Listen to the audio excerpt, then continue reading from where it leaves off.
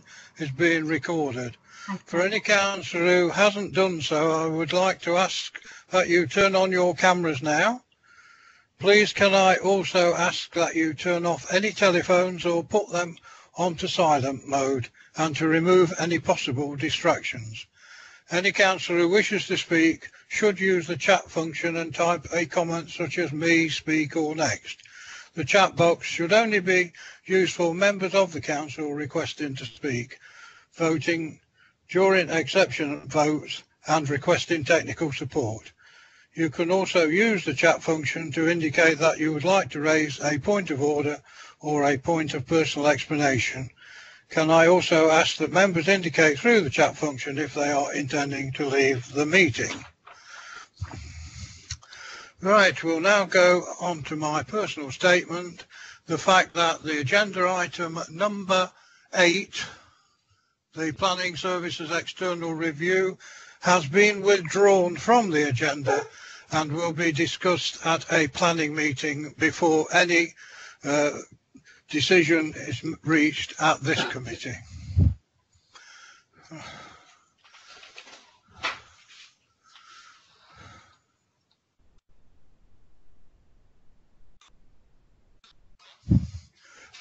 Ashley, you wish to speak?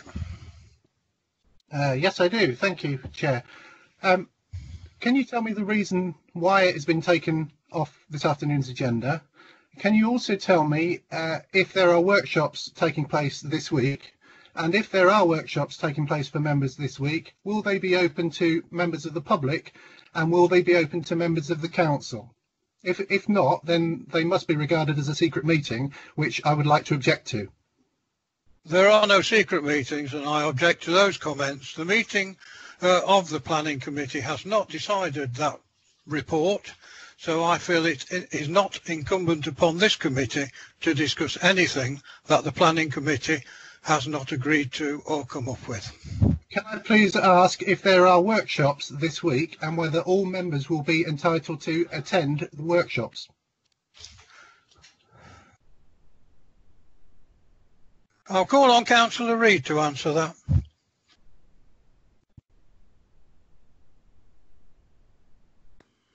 Hello, members. Thank you for asking me, Chairman. The members of the workshop, the workshops are a consultation between Planning Committee members and officers. They are also a way of communicating and strengthening the relationship between officers and committee members. Now, that's the point that we are. I would have been happy to have obviously spoken on the agenda item, Chairman, but I understand your decisions for changing it. After those workshops have taken place, I should be very happy to correlate the workshops' findings of both committee members and officers and to share them, of course. Chair, Councillor Reid hasn't answered the question. The question is, are all members welcome to the meeting, to the workshops? No, I've made the meeting for committee members and for officers. So it's a secret and meeting. I've stated the reason why. So Councillor Dilks, please.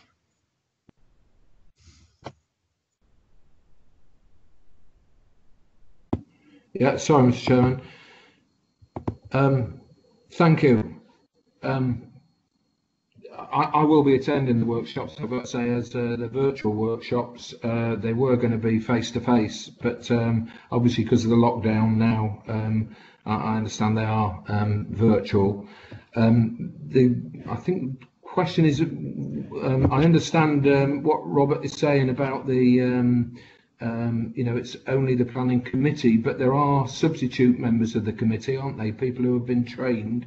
And I just wonder if we are going to talk about the Kratos report, you know, whether it would be an idea to have the people who are actually trained as well at the meeting. But that's my question. And my question really, though, was, Mr. Chairman, I did want to come and listen to the debate on the planning report that's come in, the Kratos report. And I would like to ask, why it has. I mean, I think the first thing is I'm pleased that it has been withdrawn in a way, because we were assured it was going to go and be considered by the planning committee first, before any sort of moves to change the constitution as necessary are considered, presumably by the Constitution Committee. But I think the question really is, it's a fair question to ask, Mr. Chairman, is why was it on this committee's agenda in the first place? I quite agree, and that's why I've withdrawn it, because I thought it should go to planning first. The discussion this afternoon would be irrelevant without their input. Yeah, I accept that, and I thank you for doing that, Mr. Chairman. But now we've almost got, I don't want to say the worst of all worlds, that's the wrong phrase, but on the agenda for today's meeting, the Kratos report, the planning report we're talking about, is published for the first time. Now, I'm all for openness and transparency, but I'm just questioning why it's this committee that's actually published it, Mr. Chairman. I wish I knew the answer to that, Phil, because I don't. Well, if I may say, Chairman, the reason it was coming to you is because it's an external report and it's best practice. That's why it was coming, and that's what I was going to say. I was going to say that I was trying to be transparent, honest and open about it as well. Then why can't we come to the meetings? Okay, I have no problems as far as I'm concerned actually with anybody coming to anything, but what I'm trying to do is to build up firsthand with officers and with the planning committee members the workings out of this report. When I've done that, I am very happy to open it. Next tranche would be to open it to substitute members, a very good idea. And then after that, I'm happy to talk to every member of the council and every member of the public in the way that we endorse it. But I'm just trying to do it in a structured way. And please give me that grace to actually be able to deliver that way and the quest of doing it. Mark Whittington, please. Thank you, Mr. Chairman, and thanks for. I think it's the right decision not to consider this report this afternoon. I think actually, I think the point's been made. It does really need the planning committee to consider it first, actually. And I appreciate the comments that Robert made in terms of once the meeting with the planning committee has taken place, he's willing to then open this up to other people for their comments and views, because certainly from our perspective as a governance and audit committee, our role at some point in the future will be to monitor the progress against the action plan when it's agreed. So I think there needs to be, if possible, Mr. Chairman, some kind of formal way in which the views and comments of the governance of this committee it should be fed into the process at some point, because obviously, as I've just alluded to, our role will be to monitor the performance, and I think it's important that we have some sort of input into the sort of the performance measures and indicators that we would like to see. Thank you, Mr. Chairman. Thank you, A Mark. point of information, Chairman. Please carry on, Robert. There's some tranches of this, of the findings and the endorsement that we eventually finalise that will also need to go to the Constitution Committee too. That's my point, yeah. Thanks. Well, that's fair comment, yes. I'm on the Constitution Committee as well, so I may get another look at it there as well. Thank you. Karen Bradford requires to speak. Thank you, Chairman. I hope I can probably help with some of the debate here today. The report came forward to you today as it was undertaken, as Robert said, by Councillor Reid, that it was an external review of a service. In your constitution, you do look at in 11.5.4 about the regulatory framework. even though this isn't regulatory, it is a quasi-judicial committee of this council, and we're not just looking at the committee, we're also looking at procedures as well. So it thought it was reasonable that it would be put on today's agenda. However, I understand why members want to delay the discussion on this one until the workshops of this week. However, I think it's also just worth noting, as Councillor Reid said there, it does also need to be reported to the Constitution Committee if there are any amendments to proposed procedures or processes. And then, of course, if that is then supported by the Constitution Committee, then that would then be reported to Council to seek approval of any of those amendments to the Constitution moving forward. Members of Audit and Governance, this report was put before you. It's an external service report. It's with full transparency about, you've already had one workshop on the findings of this report, and as Councillor Reid is saying, you know, there's a further workshop this week that is looking at looking at developing some of the actions and to respond to the recommendations of this report. Some of the recommendations may not go any further, but some of the recommendations could be enacted quite quickly and in support of looking at improvements to our planning service. Thank you, Chairman. Thank you. Yes, well, we are going to bring it back once the Planning Committee has had a look at it. I'll take a few more. Paul Wood, please. Thank you, Mr. Chairman. Yeah, all I'd like to say, I totally support your withdrawing of that report. I think it's quite right that it goes to Planning Committee first. And I think it's also quite right that at some point in future it does come back to our committee. I mean, we are a governance and audit committee, so I think it's right that we do keep an eye on it from a governance point of view and monitor what's happening to it. So I'm quite happy with that. My other thing is, it really a plea to Councillor Reid. I do think if you're having workshops on planning, the substitute members of the Planning Committee ought to be invited as well. So I would ask Councillor Reid if he could reconsider that and invite just the substitute members as well. So thank you. Councillor Reid to respond, please. Thank you, Chairman. I will take the consideration on board. However, a lot of the considerations that we make in planning are done in consultation and very much cross-referencing with each other with the Chair of Planning, Bob Adams. So together we'll look at it and we'll make an invitation later if we feel it's suitable at that point. Thank you. Penny Mills, please, quickly. Yes, very quickly. I mean, I'm just querying how it can be best practice to have brought this report to this committee at this time. It seems very premature to me, without first consideration by those reported on and relevant to it, the Chairman of Planning and the Planning Committee, the Constitution Committee.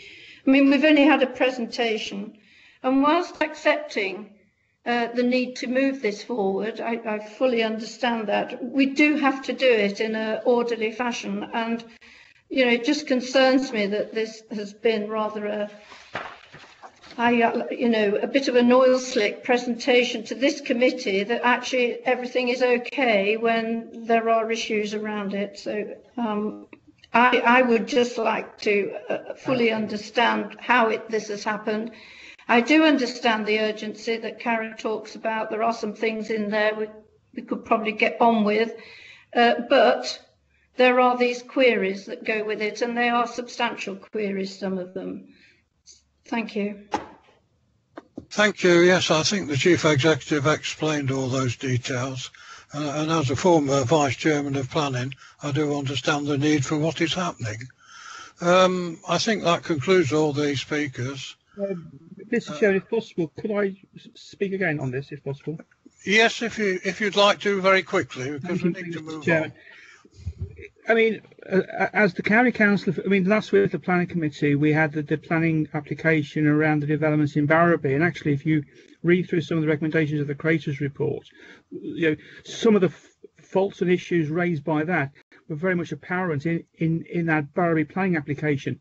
But I'm just wondering if, even though other members can't participate in these workshops, is it possible for us to just be allowed audio access, so at least we can listen to the tenor of the debate? Because certainly as members of the Governance and Audit Committee going forward, it would be really useful if we could actually at least know what the planning committee discussed in their workshop, because I think that would help us to frame the governance arrangements going forward. Thank you, Mr. Chairman.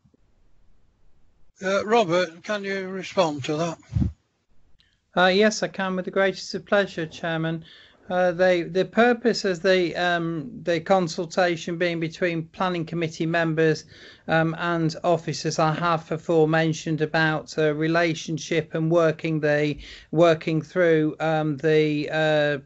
the report in two halves. I don't have any problem at all, and the only reason I didn't want to expand on it is I want to keep, I'm not saying it wouldn't be constructive, but what I'm trying to do is I'm trying to actually build out on it. So I wanted the planning committee members on board first, and I think, to be fair, they're owed that privilege.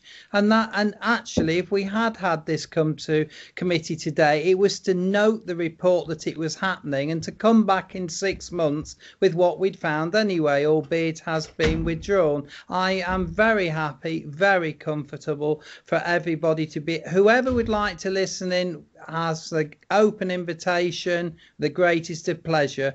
But participation, for the reasons said, I want to build it out solidly, constructively, and in an organised fashion. So that I'm going to stick to for Tuesday and Wednesday. Thanks, Robert. If somebody could send us the link, so at least we can listen in. I see that that's done for all of you, with pleasure. Just so we can follow the actual nature. Yes, of course. Thanks, yes, Robert. Thank you. Thank you very much. I think that's ended the discussion. I'm not impressed with Ashley Baxter's comment. That was totally unnecessary. Right, we'll now go on to agenda item 1, the register of attendance, membership and apologies for absence. Shelley, please. Chairman. Councillor Gloria Johnson. Present. Councillor Philip Knowles. Present. Councillor Jackie Smith. Present. Councillor Ian Stokes. Present. Councillor Mark Whittington. Present. Councillor Paul Wood. Present. Received apologies from Councillor Sue Woolley. Thank you, Chairman. Thank you for that. Yes. We move on to agenda item 2. Members are asked to disclose any interest in matters for consideration at the meeting. If you'd like to put any comments that you've got, if you have any, in the chat box. There appears to be no comment, so that nobody has got any interests at this stage. Item 3, minutes of the meeting held on the 19th of November 2020. Well, due to the frequency of meetings at the moment, unfortunately, these minutes have not been approved as yet, and they will be approved together with today's minutes at the next meeting. So there are no updates from that. So we now go to external. Councillor Adam Stokes requests to speak.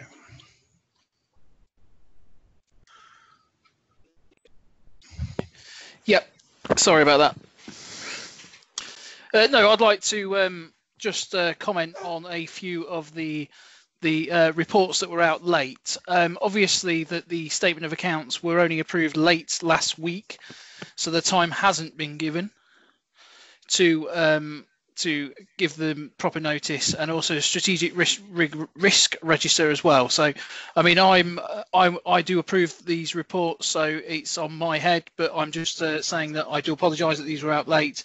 But on this occasion, we had no option with these reports. Thank you, Chairman. Thank you, Councillor Adam Stokes. We now go to the external audit, the or annual governance report? Is it Paul Harvey or John Gregory on this? I will speak if that's okay. I don't seem to be able to start my video. I don't know whether you wish to see my face or not, but I suspect somebody. That's fine, as long as we get the gist of what you're saying. Indeed, yeah. Okay, thanks very much. Good afternoon, members. So yes, what we're actually presenting here is not so much our annual governance report as our audit findings report, but basically it's the results of our audit work on the council's accounts for the 1920 year, which I am statutorily required to give my opinion on by close of play today. I think, to start with, you'll be pleased I'm not going to go in detail through every page of the report. As always, these reports do have a lot of material in them, which is material that we are obliged by auditing standards to put in there, and which kind of attempts to close the loop on our audit plan that we brought to you earlier in the year. But by way of overall message, I think we've got to a positive outcome with the audit. We've got a good statement of accounts that I'm proposing to give an unqualified opinion on, and similarly an unqualified value for money conclusion. I did just want to draw your attention to the fact that the audit opinion, and you'll have seen this from the report, will include what's called an emphasis of matter. Just to stress that this is not a qualification of our opinion. All it is an extra paragraph within our report which draws the reader of the accounts attention to particular disclosures within the accounts, so things that you've already put in there. And in this case, what it's doing is drawing the reader's attention to the disclosures around the material uncertainties in the valuation of land and buildings and of assets held by the pension fund, both of which are caused by the impact and the uncertainties relating to COVID-19 round about the end of the financial year, and indeed ever since. That emphasis of matter is going into the audit opinions of virtually every local authority up and down the land, so it isn't something that you need to be concerned about. I did want to just mention a little bit about the various issues that have cropped up along the way with the audit this year. So you'll recall that we added in an additional significant risk to our audit plan arising from COVID. And I think at the end of the day, that has had two main impacts, one of which is it simply required us to do more work in terms of revisiting our audit planning, and making sure that we dealt with all the risks around COVID when we did things like our work on your going concern, and so on. And then the second thing it did, it simply slowed down the whole process. It's been amazing how much impact remote working has actually had in terms of the speed with which we've been able to get through the work this year. And it's basically down to that sort of loss of informal contact between our teams and your officer teams, and the sort of looking over somebody's shoulder at a screen to answer a query and all that sort of thing, because no matter how good the technology is, it's made that more difficult. Another issue we've had specifically in South Stephen's case this year has been around the fact that for the first time you've done group accounts, because of the increasing materiality of Gravitas housing, so that's required us to do additional work. And we've also had this prior period adjustment, which I'll talk about a little bit more in a moment. I mean, recently as well, I think that there's been sickness for a key council officer as well, which has meant that the burden on your side has fallen on fewer people. But we've got through it. We're here to today with the results of our audit. So the prior period adjustment, I mean, it's explained in Richard and Alison's report, which is the next thing on the on the agenda, and basically it's to do with the way that depreciation has been charged in your accounts both this year and previously. And because it affects previous years as well, you don't just change the figures within this year, you also have to go back and change the figures in the sort of comparator year that's also included in this year's of accounts.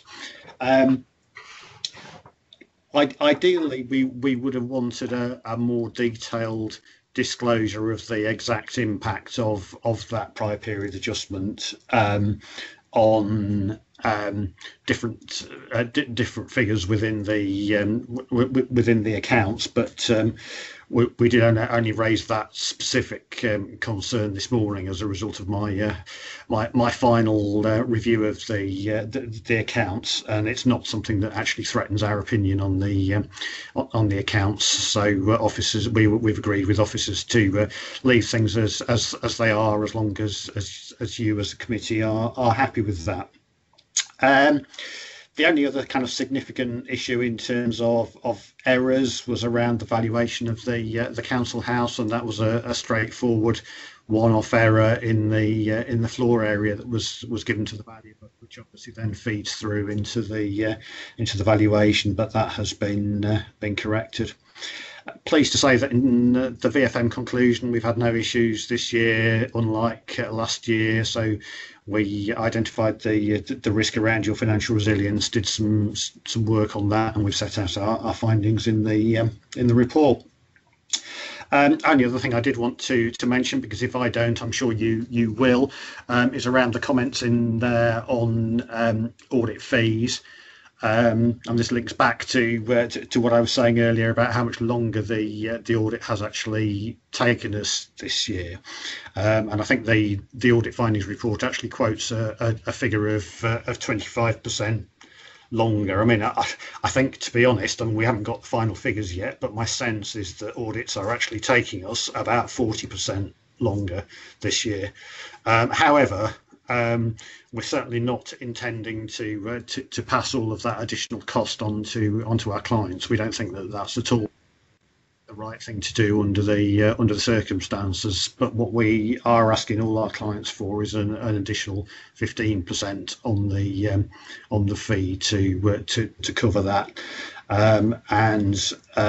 Just to confirm, in terms of the impact on your audit fee, that would increase it from 43,900 to 50,485. And then the other thing, which we also mention in the audit findings report, is the cost of the additional work around group accounts, which we think is about 3,000. So we could be looking at something just shy of 53,500 as a final fee, as opposed to the 43,900 that's in there. But no doubt you will have your comments on that.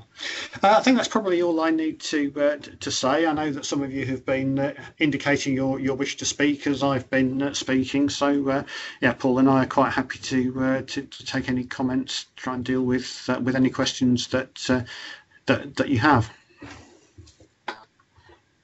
Thank you for that, Mr. Gregory. Does your fee include the items on page 27 where the audit related services, the non-audit fees for other services, because that says to be confirmed? No, those are over and above the audit fee. So this is